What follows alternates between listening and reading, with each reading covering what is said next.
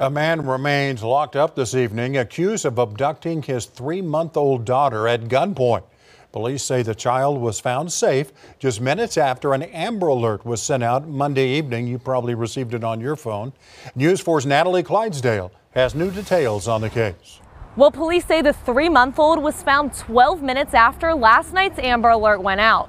They're thankful it was a peaceful ending to an alarming situation. Anytime you've got somebody armed like that, they're upset, they're threatening to do harm to a baby.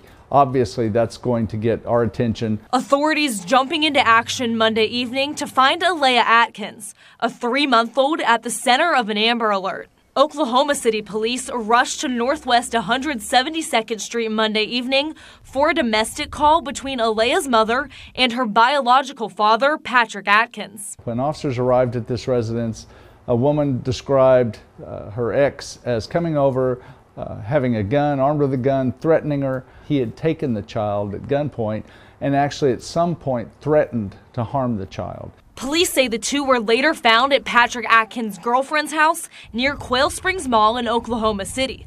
Alea was unharmed and Atkins was arrested. Experts from Child Find of America, a nonprofit that aims to prevent and resolve child abductions and family conflicts, say parental abductions are the most common type, sharing the striking statistic that about 300 to 500,000 happen each year. Terribly high numbers of parental abductions would fall under the category of the high conflict parenting apart situations. Basically, the reasons would be that there has been unresolved conflict, but there also may be a lot of safety matters. In Oklahoma City, Natalie Clydesdale, Oklahoma's News 4. All right, Natalie, thank you. Now, jail records show Atkins faces complaints including domestic assault and battery and for planning, attempting, or conspiring to perform an act of violence.